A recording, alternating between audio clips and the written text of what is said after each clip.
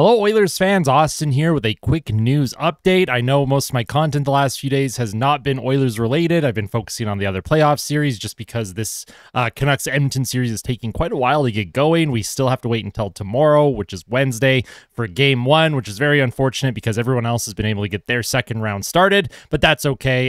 In today's news update, though, I did want to quickly talk about Adam Henrique. It does sound like he will not be able to go tomorrow against the Canucks, and right now Mattias Janmark has kind of rotated in on that top line, but I will go through the projected lineup. And then another thing I wanted to mention is Connor McDavid was nominated for the Hart Trophy. He, Nathan MacKinnon, and Nikita Kucherov were all nominated, and I just wanted to mention that because obviously Connor McDavid on the Edmonton Oilers wanted to make sure that I mentioned that in the news update. And of course, tonight is the draft lottery in the NHL. So tonight we're going to discover which team will get the opportunity to choose Macklin Celebrini #1 overall. Macklin Celebrini is the consensus #1 overall pick heading into June's draft. So it'll be very exciting whichever team manages to win the lottery and get that opportunity. If Utah manages to win the lottery tonight, I'm going to assume that there was some shenanigans, and I think everyone should be investigated. With that out of the way, though, let's get into the Oilers' projected lineup for Game 1 against the Vancouver Canucks. So right now, it is Janmark with McDavid and Hyman. We have Nugent Hopkins with Draisaitl and Kane. Dylan Holloway with Ryan McLeod, Corey Perry. Warren Foegele with Derek Ryan and Connor Brown, and then Sam Carrick as the extra forward. Now, Carrick and Ryan, they do rotate on that fourth line center position. You could see Carrick starting over Ryan, vice versa. And of course, Connor Brown, it does sound like he will be in the lineup. And Mattias Janmark, he's just kind of a placeholder on line one. I do expect multiple players to be rotated on that first line as the game progresses.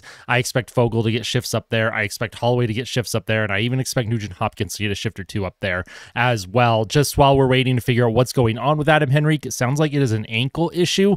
I don't think it's overly serious, but it is serious enough that Henrique has not been able to skate or be part of the main practice group for quite some time now for the Oilers. So hopefully he's able to rest up, heal that quickly, because Adam Henrique, even though he's not scoring goals, his play away from the puck was terrific against the Kings. I really did like his game, and I really feel like every game that he plays, he finds a way to get better and better. So that'll be a big loss for Edmonton. Hopefully the boys can step up and we can get some depth scoring and everyone can kind of chip in while he's out of the lineup. Defense pairs, nothing has changed. It'll be Ekholm with Bouchard, Nurse with Ceci, Kulak with Desharnais, and Stuart Skinner is projected to get the start. Now, quick reminder, I will be live streaming all of the Oilers second round games. The live streams have been so much fun. I've had an absolute blast. I was going to live stream the Bruins and Panthers game 1 last night. However, I had some internet issues that prevented me from doing that.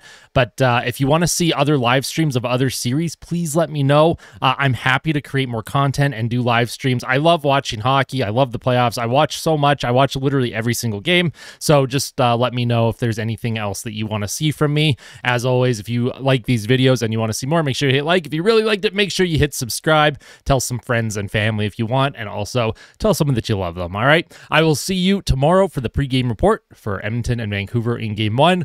Let's go Oilers.